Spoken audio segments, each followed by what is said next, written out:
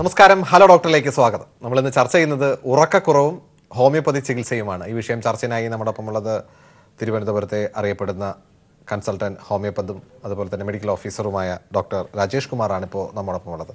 നമസ്കാരം doctor, hello ഡോക്ടറിലേക്ക് സ്വാഗതം. നമസ്കാരം സാർ, നമ്മൾ പണ്ട് നല്ല രീതിയിൽ ഉറങ്ങിയിരുന്ന ഒരു തലമുറയുണ്ട്. അതായത് നമ്മളൊരു ജനറേഷൻ ബാക്കിലേക്ക് പോയി കഴിഞ്ഞാൽ നമുക്ക് എല്ലായിടത്തും ഒന്നും വൈദ്യുതി ഇല്ലാത്തൊരു സമയമാണ്. അതായത് അവർ വൈകുന്നേരം 6 മണിയോടുകൂടി തന്നെ അവരുടെ ജീവിതചര്യകളെല്ലാം നിർത്തിവെച്ച് വൈകുന്നേരം 8-9 മണിയോടുകൂടി വളരെ സുഖകരമായിട്ട് ഉറങ്ങുകയും ബാക്കിയുള്ള ഡിസ്റ്റർബൻസ് ഒന്നുമില്ലാതെ രാവിലെ ഒരു 4:30-5 മണി വരെ അല്ലെങ്കിൽ നേരം എളുക്കുന്നതിന് തൊട്ട് മുമ്പ് എണീക്കുന്ന ഒരു വലിയ തലമുറ നമ്മുടെ മുന്നിലുണ്ടായിരുന്നു. പക്ഷേ ഇന്ന് കാലം മാറി.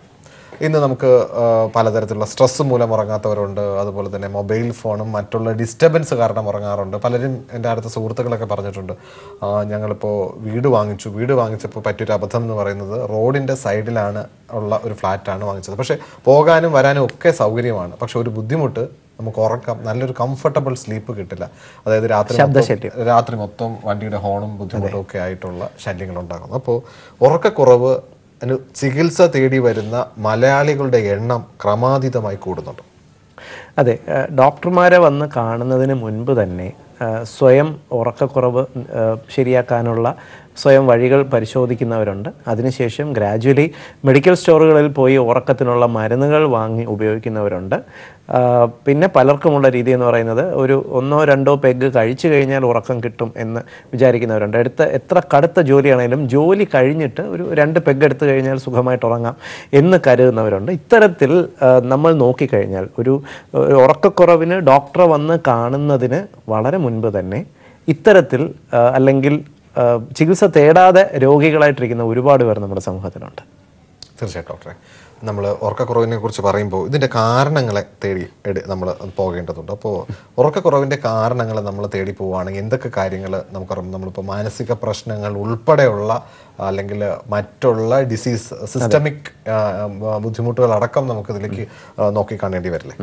സാധാരണ ഉറക്കക്കുറവെന്ന് പറയുന്നത് ഒരു രോഗം എന്ന് പറയുന്നത് പലപ്പോഴും ഒരു സ്റ്റേജ് കഴിഞ്ഞാൽ മാത്രമേ ഏതെങ്കിലും ഒരു രോഗത്തിൻ്റെ ഭാഗമായിട്ട് നമുക്ക് ഉറക്കക്കുറവ് കാണാറുള്ളൂ. ഉദാഹരണം പറഞ്ഞാൽ ഇപ്പോൾ ആങ്സൈറ്റി, ടെൻഷൻ പോലുള്ള പ്രോബ്ലം ഉള്ളവരുണ്ട്. അതല്ലെങ്കിൽ അവർക്ക് മറ്റെന്തെങ്കിലും രോഗങ്ങളുടെ ഭാഗമായിട്ട് കാണാറുണ്ട്. പക്ഷേ അതല്ലാതെ തന്നെ പലപ്പോഴും ലൈഫ് സ്റ്റൈലിൻ്റെ പ്രശ്നം കൊണ്ടോ തിരക്കേറിയ ജീവിത പ്രശ്നങ്ങൾ കൊണ്ടോ ഉറങ്ങാനുള്ള സമയക്കുറവ് കൊണ്ടോ എല്ലാം തന്നെ ഉറക്കക്കുറവ് എന്ന് പറയുന്ന ഒരു അവസ്ഥ അനുഭവിക്കുന്നവരാണ് ഇന്ന് മലയാളികളിൽ ഭൂരിപക്ഷവും.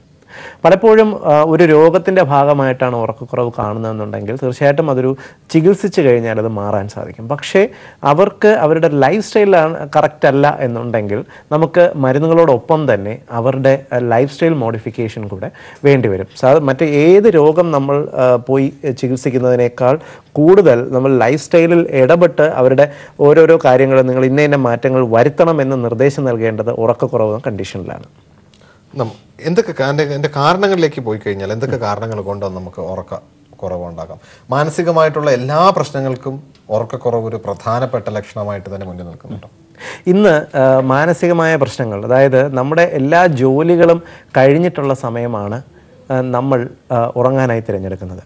അപ്പോൾ ജോലികൾ കഴിയാനുള്ള സമയം നമുക്ക് താമസിക്കുന്ന ഒരു സിറ്റുവേഷൻ പലപ്പോഴും നമ്മൾ സാധാരണ ഒരു പ്രായത്തിൽ, അതായത് ഒരു കുട്ടികളൊക്കെ ആണെങ്കിൽ സാധാരണ ജനിച്ച ഒരു 2 വയസ്സ് വരെ കുട്ടികൾ ഏതാണ്ട് 15 മണിക്കൂർ വരെ ഉറങ്ങാറുണ്ട്. പക്ഷേ സാധാരണ നമ്മളൊരു 15 വയസ്സ് വരെയുള്ള കുട്ടികൾക്ക് ഒരു 7 മുതൽ 8 മണിക്കൂർ വരെ ഉറങ്ങാറുണ്ട്. 15 വയസ്സിന് ശേഷം ഏതാണ്ട് 50 വയസ്സ് വരെ ഏകദേശം 6.5 മുതൽ 7.5 മണിക്കൂറാണ് സാധാരണ ഉറങ്ങുന്ന സമയം എന്ന് പറയുന്നത്. അപ്പോൾ ഈ ഒരു സമയം എന്ന് പറയുന്നത് നമ്മുടെ തലച്ചോറിനകത്ത് ഒരു ബയോളജിക്കൽ ക്ലോക്ക് ഉണ്ട്. കൃത്യമായിട്ട് നമുക്ക് ഉറക്കം വരുന്നത് ഈ ഒരു ക്ലോക്ക് കറക്റ്റായിട്ട് വർക്ക് ചെയ്യുന്നതുകൊണ്ടാണ്. എന്നും നിങ്ങൾ കൃത്യമായിട്ട് രാത്രി ഒരു 10 മണി അല്ലെങ്കിൽ 10:30 ഉറങ്ങാൻ പോകുന്നു എന്നിരിക്കട്ടെ, ഈ ക്ലോക്ക് കറക്റ്റ് ആയിരിക്കുകയും ചെയ്യും, നിങ്ങൾക്ക് ഉറക്കം വരികയും ചെയ്യും. അത് ഭൂമിയിൽ എവിടെയാണെങ്കിലും നിങ്ങൾക്ക് ഈ സമയമാകുമ്പോൾ ഉറക്കം വന്നിരിക്കും. പക്ഷേ നമ്മൾക്ക് ഉറക്കത്തിന് കൃത്യത ഇല്ല എന്നിരിക്കട്ടെ, നമുക്ക് ഒരു മിക്സഡ് ലൈഫ് സ്റ്റൈലാണ് നമുക്കുള്ളതെന്നുണ്ടെങ്കിൽ നമുക്കിപ്പോൾ ഒരു ദിവസം നമ്മൾ 10 മണിക്ക് ഉറങ്ങാൻ പോകും, ചില ദിവസങ്ങളിൽ നമ്മൾ 12:30 ആവും. ഇത്തരത്തിലൊരു ലൈഫ് സ്റ്റൈലിൽ വരുന്ന ഒരു വേരിയേഷൻ ഉറക്കം കുറയുന്നതിൻ്റെ ഒരു പ്രധാന കാരണമാണ്. ഈ ബയോളജിക്കൽ ക്ലോക്കിന് വരുന്ന മിസ്റ്റേക്ക് അത് ഉറക്കം കുറയുന്നതിൻ്റെ കാരണമാകുന്നുണ്ട്. അതിനാൽ എപ്പോഴും ചെയ്യേണ്ടത്, പ്രത്യേകിച്ച് നമ്മൾ ടൈമിങ്ങിൻ്റെ കാര്യത്തിൽ നമ്മൾ ശ്രദ്ധിക്കേണ്ടത്, രാത്രി ഒരു 10:30 ഉറങ്ങുന്ന ആളാണെങ്കിൽ നിങ്ങൾ പരമാവധി ഒരു 15 മിനിറ്റ് അങ്ങോട്ടോ ഇങ്ങോട്ടോ വരുന്ന വേരിയേഷൻ അല്ലാതെ ഒരു കൃത്യമായിട്ടുള്ള ഒരു വ്യത്യാസം ഇതിനകത്ത് വരുത്താൻ പാടില്ല.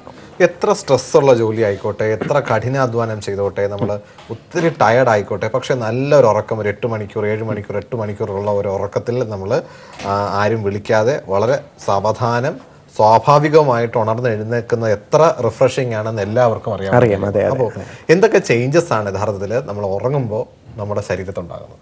ഉറങ്ങുന്ന സമയത്ത് നമ്മുടെ ഫസ്റ്റ് ഓഫ് ഓൾ ഉറക്കം എന്ന് പറയുന്നത് തലച്ചോറിന് മാത്രമല്ല, ശരീരത്തിലുള്ള ഓരോ കോശങ്ങളിലെയും കൃത്യമായ പ്രവർത്തനത്തിന് വളരെ ആവശ്യമാണ്. ഉറക്കം എന്ന് പറയുന്നത് നമ്മുടെ ബ്രെയിൻ ആ ഒരു സമയത്താണ് ഇതിൻ്റെ എല്ലാ ഒരു കോർഡിനേഷൻ എന്ന് പറയുന്നത് കറക്റ്റായിട്ട് കൊണ്ടുപോകുന്നത്. ഇതോടൊപ്പം തന്നെ നമ്മുടെ ഇൻറ്റേർണൽ ഓർഗൻസ്, പ്രത്യേകിച്ച് ഹൃദയം നമ്മുടെ ശരീരത്തിൻ്റെ പെരിഫറൽ ഏരിയയിലേക്കുള്ള ബ്ലഡ് സർക്കുലേഷൻ കുറയ്ക്കുന്നു. അതിനൊരു വളരെ കാമായിട്ടുള്ളൊരു സിറ്റുവേഷൻ കൊണ്ടുവരാൻ പറ്റും. കരളിന് അതിൻ്റെ നോർമൽ പ്രവർത്തനം, പ്രത്യേകിച്ച് കരളിനകത്തുള്ള ഡീടോക്സിഫിക്കേഷൻ പ്രോസസ്സ് കൃത്യമായിട്ട് നടക്കുന്ന ഒരു സമയം ഇതാണ്. ഇങ്ങനെ ഓരോ ശരീരത്തിലുള്ള കോശങ്ങളിൽ പോലും ഉറക്കം ഒരു കൃത്യമായ പങ്ക് വഹിക്കുന്നുണ്ട്. പക്ഷേ ഇത് ഞാൻ നേരത്തെ പറഞ്ഞല്ലോ, ഈ ഒരു ക്ലോക്കിനകത്ത് നമ്മുടെ ശരീരത്തിൻ്റെ ക്ലോക്കിന് വരുന്ന ഒരു ഡ്രാസ്റ്റിക് ആയിട്ടുള്ള വ്യത്യാസം നമ്മുടെ ഈ ഒരു പ്രവർത്തനങ്ങളെ ബാധിക്കുക. അതായത് ഉദാഹരണം പറഞ്ഞാൽ, നിങ്ങൾ രാത്രി അല്പം ഉറക്കം കുറഞ്ഞു വന്നിരിക്കട്ടെ, നിങ്ങൾക്ക് രാവിലെ എഴുന്നേൽക്കുമ്പോൾ ചിലപ്പോൾ ആസിഡിറ്റിയുടെ പ്രോബ്ലം കാണാനുള്ള സാധ്യതയുണ്ട്. അതല്ലെങ്കിൽ നിങ്ങൾക്ക് ഒരുപക്ഷെ കോൺസ്റ്റിപ്പേഷൻ കാണാനുള്ള സാധ്യതയുണ്ട്. ചിലവർക്ക് വിശപ്പ് കുറയുന്നത് കാണാം, ഇല്ലെങ്കിൽ ചിലവർക്ക് രാവിലെ അകാരണമായി തലവേദന വരുന്നത് കാണാം. ഇത്തരത്തിൽ ഉറക്കം കുറയുന്നത് നമ്മുടെ ശരീരത്തിലുള്ള ഓരോ അവയവങ്ങളുടെ പ്രവർത്തനത്തിനെയും ബാധിക്കും. തീർച്ചയായിട്ടും. ഈ ഉറക്കക്കുറവിനെ കുറിച്ച് പറയുമ്പോൾ ഇതിനകത്ത് സ്ത്രീ പുരുഷ വ്യത്യാസമുണ്ടോ? സ്ത്രീകൾക്ക് ഉറക്കക്കുറവ് കൂടുതലായിട്ട് കാണപ്പെടുന്നു എന്ന് പറയുന്ന ഏതെങ്കിലും രീതിയിലുള്ള ഒരു സത്യമുണ്ടോ? സ്ത്രീകളുടെ ശരീരത്തിൽ അവരുടെ ഹോർമോണൽ ചേഞ്ചസ്, ഇപ്പോൾ പുരുഷന്മാരെ അപേക്ഷിച്ച് അവർക്ക് അവരുടെ ശരീരത്തിലുള്ള ഓരോ ഫങ്ഷൻസ് നടക്കുന്നതിനും 2-3 ഹോർമോൺസ് ഒരുമിച്ചാണ് ഫങ്ഷൻ ചെയ്യേണ്ടത്. ഇപ്പോൾ ഉദാഹരണത്തിന് പീരീഡ് സമയത്തിന് മാസമുറയ്ക്ക് തൊട്ട് മുന്നേ അവർക്കുണ്ടാകുന്ന ഒരു ഫിസിയോളജിക്കൽ സ്ട്രെസ് ഉണ്ട്, അല്ലെങ്കിൽ ഒരു mental stress, pre menstrual tension എന്നൊക്കെ പറയുന്ന സാഹചര്യത്തിൽ ചിലർക്ക് ഉറക്കക്കുറവ് കാണാറുണ്ട്. ചിലർക്ക് മാസമുറ ഏതാണ്ട് നിന്നതിന് ശേഷം, ആർത്തവ വിരാമത്തിന് ശേഷം ഉറക്കക്കുറവ് പോലുള്ള കണ്ടീഷൻസ് കണ്ടുവരാറുണ്ട്. അത് പലപ്പോഴും അവർക്ക് ഈസ്ട്രജൻ പോലുള്ള ഹോർമോൺസിൻ്റെ സഡനായിട്ട് വരുന്ന ഏറ്റക്കുറച്ചിൽ കാണാറുണ്ട്. അതുപോലെ ഡെലിവറി കഴിഞ്ഞിട്ട് സ്ത്രീകളിൽ സഡനായിട്ട് വരുന്ന ഹോർമോണൽ വ്യത്യാസങ്ങൾ, പോസ്റ്റ് പാർട്ടം ഇഷ്യൂസ് കൊണ്ടിട്ട് അവർക്ക് ഇതുപോലുള്ള ചില ഉറക്കക്കുറവുള്ള പ്രശ്നങ്ങൾ കണ്ടുവരാറുണ്ട്. അതുപോലെ തൈറോയ്ഡ് ഹോർമോണിൻ്റെ ഏറ്റക്കുറച്ചിൽ പലപ്പോഴും കൂടുതലോ ഉറക്കക്കുറവോ സ്ത്രീകളിൽ കണ്ടുവരാറുണ്ട്. അവരുടെ ശരീരത്തിൽ കാണുന്ന ചില ഓട്ടോ ഇമ്മ്യൂൺ കണ്ടീഷൻസ് ഉണ്ട്. അത് ഹാഷിമോട്ടോസ് തൈറോയിഡൈറ്റിസ് പോലുള്ള കണ്ടീഷൻസിലും ഉറക്കക്കുറവ് ഒരു പ്രധാന ലക്ഷണമായിട്ട് കാണാറുണ്ട്. ഹലോ ഡോക്ടറിലേക്ക് വീണ്ടും സ്വാഗതം. നമ്മളിപ്പോൾ ചർച്ച ചെയ്തുകൊണ്ടിരിക്കുന്നത് ഉറക്കക്കുറവും ഹോമിയോപ്പതി ചികിത്സയുമാണ്. ഡോക്ടർ രാജേഷ് കുമാറാണ് ഇപ്പോൾ നമ്മോടൊപ്പം ഉള്ളത്. സാർ, ഈ ഉറക്കക്കുറവിനെ കുറിച്ച് പറഞ്ഞപ്പോൾ നമ്മൾ ഉറങ്ങുന്നതിൻ്റെ ഒരു കൃത്യനിഷ്ഠയെക്കുറിച്ച് പറഞ്ഞു. സ്ത്രീകളിൽ അവരുടെ ഹോർമോണൽ വേരിയേഷൻസ് ഉണ്ടാകുമ്പോൾ ഉണ്ടാകുന്ന ഉറക്കക്കുറവിനെ കുറിച്ച് മറ്റ് കാരണങ്ങൾ ഉറക്കക്കുറവിനുള്ള എന്തൊക്കെയാണ്? സാധാരണഗതിയിൽ ഈ പറഞ്ഞ സ്ട്രെസ് ഒരു പ്രധാന ഫാക്ടറായിട്ട് വർക്ക് ചെയ്യാറുണ്ട്. ആങ്സൈറ്റി വർക്ക് ചെയ്യാറുണ്ട്. ആങ്സൈറ്റി എന്ന് പറഞ്ഞാൽ ഉത്കണ്ഠ രോഗം ഇന്ന് പലർക്കുമുള്ള ഒരു പ്രശ്നമാണ്. അതായത് രാത്രി കിടക്കയിലേക്ക് പോകുന്ന സമയത്തുണ്ടാകുന്ന അമിതമായിട്ടുള്ള നെഞ്ചിടിപ്പ്, രാത്രി ഉറക്കം വരുമോ എന്നുള്ള ഒരു ടെൻഷൻ. പലപ്പോഴും ഉറക്കക്കുറവ് ഒരു 2 ദിവസം ഉറങ്ങിയില്ല എങ്കിൽ 3-ാം ദിവസം മുതൽ ഉറക്കം വരുമോ എന്നുള്ള ടെൻഷനാണ് പലരെയും ഉറക്കം വരുന്നതിൽ നിന്നും തടസ്സപ്പെടുത്തിക്കൊണ്ട് കൂടുതൽ ചിന്തിക്കുന്നത്. അവർ ഉറക്കം കുറഞ്ഞു കഴിഞ്ഞാൽ അവർക്ക് പിന്നെ വരാൻ പോകുന്ന അസുഖങ്ങളെപ്പറ്റി അവർ ചിന്തിക്കും. ഇത്തരത്തിൽ അവരെ ശാരീരികമായി കംപ്ലീറ്റ് തകർക്കുന്ന തരത്തിലേക്ക് ഈ ഒരു ആങ്സൈറ്റി അവർക്ക് വരാറുണ്ട്. ഇങ്ങനെയുള്ള സിറ്റുവേഷനിൽ എപ്പോഴും ഈ ഒരു ആങ്സൈറ്റി, അത് അവരുടെ ഉത്കണ്ഠ മാനേജ് ചെയ്യാൻ, അത് മരുന്നുകൾ ഉപയോഗിച്ച് മാനേജ് ചെയ്യാൻ സാധിച്ചാൽ മാത്രമേ അവർക്ക് ഉറക്കം തിരിച്ചു വരാറുള്ളൂ. ഇത് മാത്രമല്ലാതെ വളരെ കോമൺ ആയിട്ട് കാണുന്ന നമ്മുടെ മലയാളികളുടെ ലൈഫ് സ്റ്റൈലിലുള്ള 1-2 പ്രശ്നങ്ങളുണ്ട്. അതിലൊന്ന് എന്ന് പറയുന്നത്, നമ്മൾ പലപ്പോഴും ഇപ്പോൾ നമ്മുടെ ഒരു ഓഫീസിലുള്ള ഒരു ഉദ്യോഗസ്ഥൻ വീട്ടിലേക്ക് പലപ്പോഴും അവരുടെ ഫയലുകൾ കൊണ്ടുവരാറുണ്ട്, ഇല്ലെങ്കിൽ കുട്ടികളുടെ പഠനവും എല്ലാം ചെയ്യുന്നത് ബെഡ്റൂമിൽ വെച്ചാണ്. അപ്പോൾ ബെഡ്റൂമിൽ ഇപ്പോൾ ഉറങ്ങുന്ന കിടക്കയും മറ്റുമുണ്ട്. അതിൻ്റെ ഒരു സൈഡിൽ തന്നെയാണ് നമ്മൾ കസേരയും മേശയും ഇട്ട് നമ്മുടെ ജോലികൾ തീർക്കാനായിട്ടിരിക്കുക. ഇത് നമ്മുടെ ഉറക്കം കുറയുന്നതിനും നമ്മുടെ ബെഡിൽ, നമ്മുടെ കിടക്കയിൽ നമ്മോടൊപ്പമുള്ള വൈഫിൻ്റെ കുട്ടികളുടെ ഉറക്കം കുറയുന്നതിനും കാരണമാകാറുണ്ട്. പലപ്പോഴും വീട്ടമ്മമാർ അവരുടെ, പ്രത്യേകിച്ച് അവർക്കൊന്നും പറയാൻ പറ്റില്ല, ഹസ്ബൻഡിൻ്റെ ജോലിയുമായി ബന്ധപ്പെട്ട കാര്യമായതുകൊണ്ട് തന്നെ ഇത് ഒരു ഫാമിലിയുടെ ഉറക്കം കുറയുന്നതിന് ഒരു പ്രധാന ഫാക്ടറുണ്ട്. മറ്റൊന്ന് എന്ന് പറയുന്നത്, ഉറക്കം കൃത്യമായി കിട്ടുന്നതിന് നമ്മുടെ തലച്ചോർ പുറപ്പെടുവിക്കുന്ന മെലാറ്റോണിൻ എന്ന് പറയുന്ന ഒരു ഹോർമോണുണ്ട്. ഈ ഹോർമോണിൻ്റെ പ്രവർത്തനം കറക്റ്റായിട്ട് നടക്കണം എന്നുണ്ടെങ്കിൽ നമ്മുടെ മുന്നിലേക്ക്, കണ്ണുകളുടെ മുന്നിലേക്ക് വെളിച്ചം വരുന്നത് കുറയണം. അതായത് ഒരു ഇരുണ്ട ഒരു അറ്റ്മോസ്ഫിയറാണ് എപ്പോഴും ഉറങ്ങാൻ നല്ലത്. അത് പലപ്പോഴും നിങ്ങൾ ശ്രദ്ധിച്ചിട്ടുണ്ടാവാം, ബെഡ്റൂമിൽ നമ്മൾ ഒരു ഇളം നീല നിറത്തിലുള്ള ഒരു വളരെ ലൈറ്റായിട്ടുള്ള കളേഴ്സ്, ഒരു അധികം വെളിച്ചം ബെഡ്റൂമിന് പാടില്ല എന്നൊക്കെ പറയുന്നതിൻ്റെ കാരണവും ഇതുതന്നെയാണ്. നമ്മുടെ ഹോർമോൺസ് കറക്റ്റായിട്ട് വർക്ക് ചെയ്യാൻ വേണ്ടിയിട്ടാണ്. അതിനുവേണ്ടി തന്നെ നമ്മളെപ്പോഴും നമ്മളൊരു വർക്കിംഗ് ഏരിയയും ബെഡ്റൂമും ഉറങ്ങുന്ന സ്ഥലവും തമ്മിൽ വ്യക്തമായ പാർട്ടീഷൻ ഉണ്ടാവണം. നിങ്ങൾക്ക് ജോലി ചെയ്യണമെങ്കിൽ മറ്റൊരു മുറിയിൽ നിന്ന് ജോലി ചെയ്തിട്ട് ഉറങ്ങാൻ വേണ്ടി മാത്രം കിടക്ക അല്ലെങ്കിൽ ബെഡ്റൂം ആശ്രയിക്കുക എന്നൊരു രീതി കൊണ്ടുവരാൻ ശ്രമിക്കുക. ഇന്ന് മലയാളികൾ കാണുന്ന ഒരു പ്രധാന പ്രശ്നം ഇതാണ്.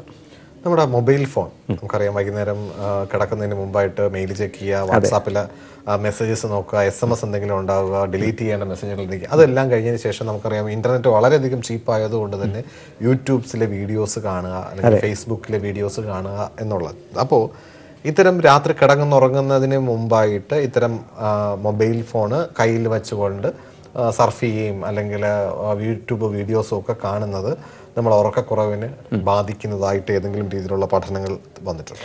തീർച്ചയായിട്ടും ഞാൻ അതിലേക്ക് തന്നെയാണ് അടുത്ത് പറയാൻ വന്നത്. അതായത് ബ്ലൂ ലൈറ്റ്സ്, നമ്മുടെ മൊബൈലുകൾ, ലാപ്ടോപ്പുകൾ, ടാബുകൾ, ഇതിനെല്ലാം തന്നെയുള്ളത് ബ്ലൂ ലൈറ്റ് റേഡിയേഷനാണ്.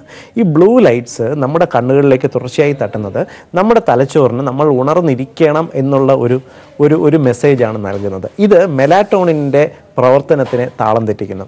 രാത്രി പലപ്പോഴും കിടക്കുന്ന സമയത്ത് മൊബൈലും നോക്കിക്കൊണ്ട് കിടക്കുന്നത് നമ്മുടെ ഉറക്കം കുറയുന്നതിൻ്റെ ഏറ്റവും പ്രധാനപ്പെട്ട കാരണമാണ്.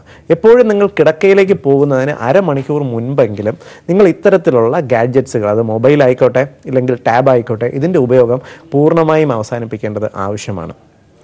ഈ പലപ്പോഴും ആൾക്കാർ കാണാറുണ്ട്, നമ്മളിപ്പോൾ ഒരു വാട്സാപ്പിൽ ഒരു ഗ്രൂപ്പ് ചാറ്റുകളൊക്കെ വരുന്ന ഒരു സമയമാണ്. അപ്പോൾ ഇടയ്ക്കിടയ്ക്ക് മെസ്സേജ് വരും നമുക്കൊരു, അല്ലെങ്കിൽ ഏതെങ്കിലും ഒരു കോൺവെർസേഷനിലായിരിക്കും, അതൊരു അരമണിക്കൂർ കഴിഞ്ഞായിരിക്കും അതിന് റിപ്ലൈ വരുന്നത്. അപ്പോൾ നമുക്ക് ഈ ഉറക്കത്തിന് ഒരു ഡിസ്റ്റർബൻസ് ഉണ്ടാകുന്ന എന്തൊക്കെ കാര്യങ്ങൾ നമ്മളൊരു ഉറക്കക്കുറവുള്ളവരോ അല്ലെങ്കിൽ സാധാരണഗതിയിൽ ഉറങ്ങുന്നവരോ നമ്മുടെ ബെഡ്റൂമിൽ നിന്ന് നമുക്കത് മാറ്റിവെക്കും? എപ്പോഴും നമ്മൾ ബെഡ്റൂമിൽ, ചിലർ പറയാറുണ്ട് മ്യൂസിക്കൽ സൗണ്ടുകൾ, അതായത് ചെറിയ സംഗീതം ഉറക്കത്തിന് നല്ലതാണ് എന്നുള്ള പഠനങ്ങൾ വന്നിട്ടുണ്ട്. പക്ഷേ വളരെ ലൈറ്റായിട്ടുള്ള ഒരു സംഗീതം നിങ്ങൾക്ക് മുറിയിലുണ്ടെങ്കിൽ അത് ഉറങ്ങാൻ കംഫർട്ടബിൾ ഒരു അന്തരീക്ഷം ഒരുക്കും എന്നുള്ളത് സത്യമാണ്.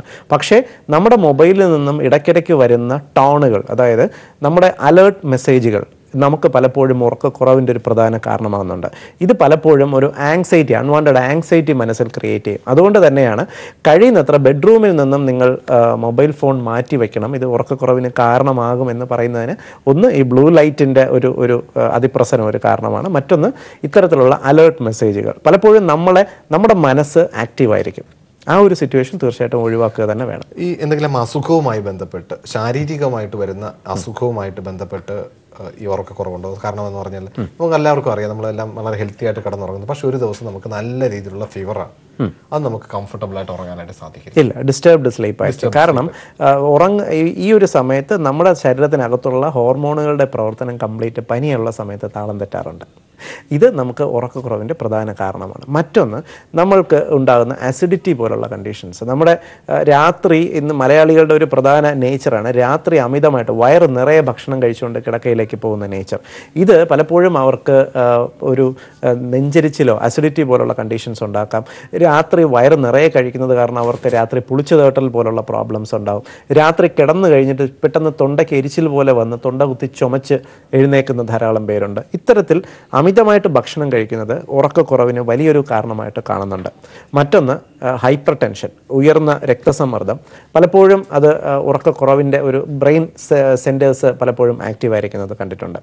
പിന്നെ ഇത് മാത്രമല്ല, നമ്മൾ പലപ്പോഴും ഉറങ്ങാൻ വേണ്ടി എന്ന് കഴിക്കുന്ന മദ്യപാനം, അത് ഒരുപക്ഷെ ഒരു സോഷ്യൽ ഡ്രിങ്ക്, കമ്പനിക്ക് വേണ്ടിയിട്ട് സുഹൃത്തുക്കളോടൊപ്പം കഴിക്കുന്നതായിക്കോട്ടെ, ഇല്ലെങ്കിൽ ഉറങ്ങാൻ വേണ്ടി 1-2 പെഗ് കഴിച്ചാൽ ഉറക്കം കിട്ടും എന്ന് വിശ്വസിക്കുന്ന ഒത്തിരി പേരുണ്ട്. പലപ്പോഴും നമ്മുടെ ക്ലിനിക്കുകൾ, ഡോക്ടേഴ്സിൻ്റെ മുന്നിൽ വരുന്നവർ ഉറക്കത്തിന് വേണ്ടി ഒരു ബിയർ കഴിക്കുന്നു അല്ലെങ്കിൽ ഒരു പെഗ് കഴിക്കുന്നു എന്ന് പറയുന്ന ഒരുപാട് പേരുണ്ട്. പക്ഷേ ഇവർ മനസ്സിലാക്കേണ്ട കാര്യം, മദ്യപിച്ച് കഴിഞ്ഞാൽ അവർ ഉറങ്ങുകയല്ല ചെയ്യുന്നത്, മയങ്ങുകയാണ് ചെയ്യുന്നത്. അതിന് നമ്മൾ ഈ മദ്യപിച്ചിട്ട് കിടക്കുന്ന ഒരാളെ നമ്മൾ ശ്രദ്ധിച്ചാൽ മനസ്സിലാവും, അവർ ഉറക്കത്തിൻ്റെ ഇടയിൽ ഇടയ്ക്കിടയ്ക്ക് തിരിയുന്നു, മറിയുന്നു, ഇടയ്ക്കിടയ്ക്ക് സംസാരിക്കുന്നത് കാണാം. അവരൊരിക്കലും ഇത് അറിയത്തില്ല, കാരണം അവർ മയക്കത്തിലാണ്. അവരുടെ ബ്രെയിൻ ആക്റ്റീവ് ആയിരിക്കും, അവർക്ക് പ്രോപ്പറായിട്ട് ഉറക്കം കിട്ടത്തില്ല. സോ ഇത് ഇൻ എഫക്റ്റ് അവരുടെ ശരീരത്തിന് ഒരു ഉറക്കക്കുറവിൻ്റെ ആയിട്ടുള്ള എല്ലാ ലക്ഷണങ്ങളിലേക്കുമാണ് കൊണ്ടുവന്ന് എത്തിക്കുക. ഡോക്ടർക്ക് വീണ്ടും സ്വാഗതം. നമ്മളിപ്പോൾ ചർച്ച ചെയ്തുകൊണ്ടിരിക്കുന്നത് ഉറക്കക്കുറവും ഹോമിയോപ്പതി ചികിത്സയുമാണ്. ഡോക്ടർ രാജേഷ് കുമാറാണ് ഇപ്പോൾ നമ്മോടൊപ്പം ഉള്ളത്. ഉറക്കക്കുറവിനെ കുറിച്ചും എപ്പോഴാണ് ഒരു മെഡിക്കൽ അറ്റൻഷൻ വേണ്ടി വരുന്നത്? ഇപ്പോൾ സാർ ഡോക്ടർ പറഞ്ഞിട്ടുണ്ടായിരുന്നു പലതരത്തിലുള്ള കാര്യങ്ങൾ ചെയ്ത് മൊബൈൽ ഫോൺ ഒഴിവാക്കി വെക്കുക, നല്ല ചെറിയ ലൈറ്റ് മ്യൂസിക് കിടക്കുക, സമയത്ത് ഉറങ്ങുക, ഒക്കെ കാര്യങ്ങൾ പറയാറുണ്ട്. അപ്പോൾ ഒരു എപ്പോഴാണ് ഉറക്കക്കുറവിന് ഒരു മെഡിക്കൽ അറ്റൻഷൻ വേണ്ടി വരുന്നത്?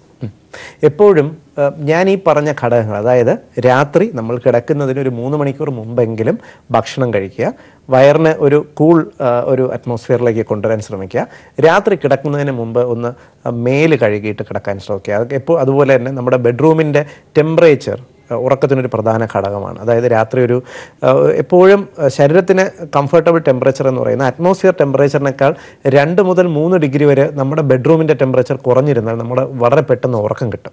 സോ ഇത്തരത്തിലുള്ള ആ ഒരു കാര്യം നോക്കുക. നിങ്ങൾക്ക് അലർജി ഉണ്ടാക്കുന്ന ഘടകങ്ങൾ ബെഡ്റൂമിൽ ഇല്ലാതിരിക്കുക, ബെഡ്റൂമിൽ നിന്നും നിങ്ങളുടെ ജോലി ചെയ്യുന്ന സ്ഥലം മാറ്റുക. ഈ ഒരു ഘടകങ്ങളെല്ലാം നോക്കിയതിന് ശേഷവും നിങ്ങൾക്ക് ഉറക്കം വരുന്നില്ല എങ്കിൽ തീർച്ചയായിട്ടും ഒരു ഡോക്ടറുടെ സേവനം തേടേണ്ടതാണ്. ഈ ഹോമിയോപ്പതിയിൽ എന്താണ് ഉറക്കക്കുറവിന് നമ്മൾ ചികിത്സ നൽകുക?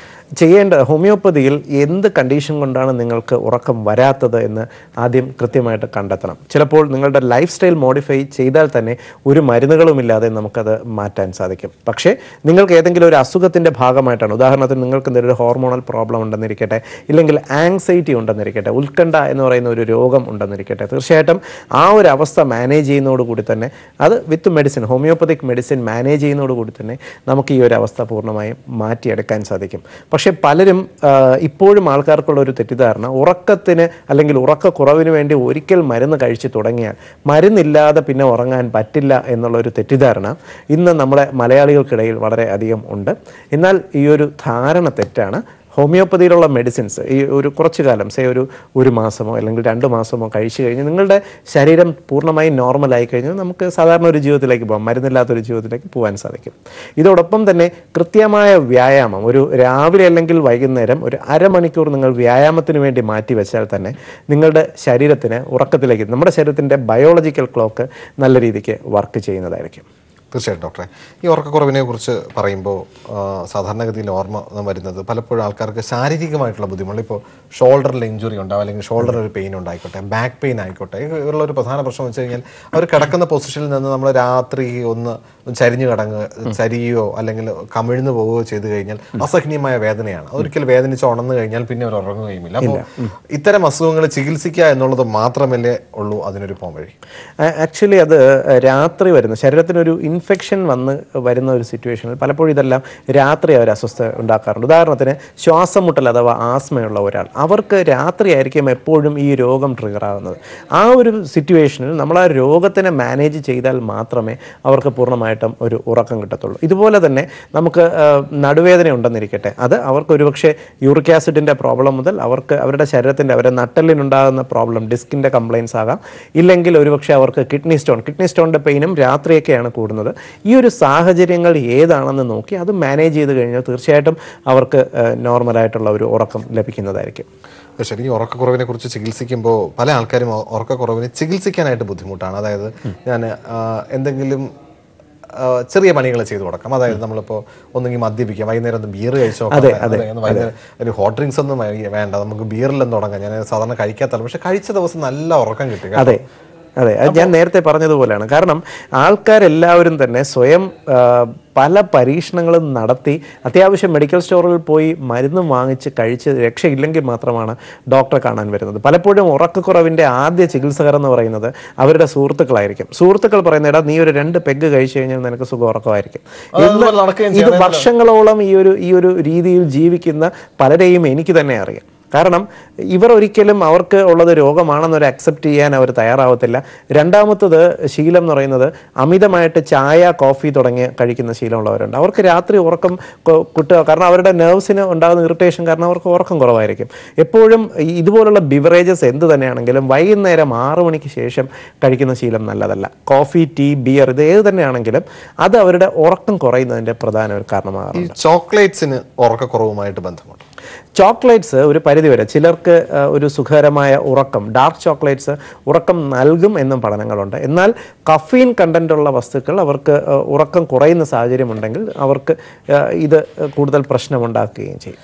ഉറക്കം നന്നായിട്ട് ലഭിക്കാനായിട്ട് നമ്മൾ കഴിക്കേണ്ട ഭക്ഷണ രീതികൾ എന്തൊക്കെയാണ്? എപ്പോഴും രാത്രിത്തെ ഭക്ഷണം 7 മണിക്ക് മുമ്പ് അവസാനിപ്പിക്കുക എന്നുള്ളതാണ് ഏറ്റവും നല്ലത്. അതേപോലെ ഉറങ്ങുന്നതിന് മുമ്പ് 2 ഗ്ലാസ് വെള്ളം കുടിച്ചിട്ട് കിടക്കുന്നത് ഉറക്കത്തിന് ഗുണം ചെയ്യും എന്നുള്ളത് കണ്ടിട്ടുണ്ട്. അത് നല്ലതാണ്. അതേപോലെ തന്നെ രാത്രി കഴിയുന്നത്ര ലൈറ്റ് ഭക്ഷണം. പലപ്പോഴും നമ്മുടെ മലയാളികളുടെ പണ്ടത്തെ ഭക്ഷണരീതി എന്ന് പറഞ്ഞാൽ രാത്രി കഞ്ഞി അഥവാ പാൽക്കഞ്ഞി ആയിരുന്നു ഒരു ഭക്ഷണരീതി എന്ന് പറയുന്നത്. ആ തരത്തിലുള്ള ഒരു ലൈറ്റായിട്ടുള്ള ഭക്ഷണങ്ങൾ എപ്പോഴും ഉറക്കത്തിനെ ഒരുപാട് പ്രൊമോട്ട് ചെയ്യാറുണ്ട്. സോ അതുണ്ട്. രണ്ടാമത്തെ കേസ് ഞാൻ നേരത്തെ പറഞ്ഞല്ലോ, വ്യായാമം പോലുള്ള ഘടകങ്ങൾ, നമ്മുടെ ലൈഫ് സ്റ്റൈൽ നോർമലാക്കുന്ന ഘടകങ്ങൾ ഉറക്കത്തിനും വളരെയധികം ബെനിഫിഷ്യലായിട്ട് കണ്ടിട്ടുണ്ട്. ഈ ഉറക്കക്കുറവിനെ കുറിച്ച് പറയുമ്പോൾ നമുക്കറിയാം കേരളം വളരെയധികം പ്രതിസന്ധി നേടുന്ന ഒരു പ്രധാന പ്രശ്നം തന്നെയാണ് ഉറക്കക്കുറവ്. അതിൽ നമ്മളത് എങ്ങനെ മാനേജ് ചെയ്യാം എന്നുള്ളതിനെക്കുറിച്ചും അതിന് ഹോമിയോപ്പതിയിൽ ഫലവത്തായിട്ടുള്ള ചികിത്സ ഉണ്ട് എന്നുള്ളതിനെക്കുറിച്ചും ഒക്കെ വളരെയധികം പറഞ്ഞു തന്നേൽ ഇനി ഒരു അവസരത്തിൽ തീർച്ചയായിട്ടും വീണ്ടും കാണാം. ഇനി നിങ്ങളുടെ അഭിപ്രായവും നിർദ്ദേശവും ഞങ്ങൾ എഴുതി അറിയിക്കാൻ മറക്കരുത്. അറിയിക്കേണ്ട വിലാസം ഹലോ ഡോക്ടർ പീപ്പിൾ മലയാള കമ്മ്യൂണിക്കേഷൻസ് ലിമിറ്റഡ്, കൈലി ടവേഴ്സ്, പാളയം, തിരുവനന്തപുരം 34. നിങ്ങൾക്ക് ഇമെയിൽ ചെയ്യാം hello@peopletv.in എന്ന വിലാസത്തിൽ.